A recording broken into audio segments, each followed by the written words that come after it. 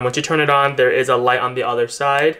You just press it and then it starts to blink green and red.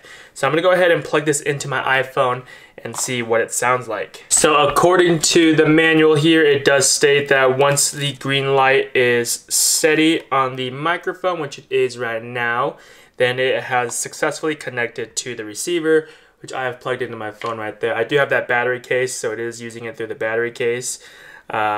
So right now it is plugged in and it has been connected. So I'm gonna go ahead and open up my voice memo app here. So right now there's no recordings.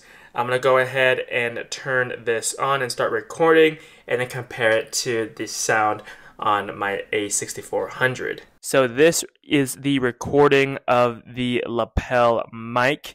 Hopefully it sounds good. I have not heard it for myself just yet, but this is the test right up to my mouth.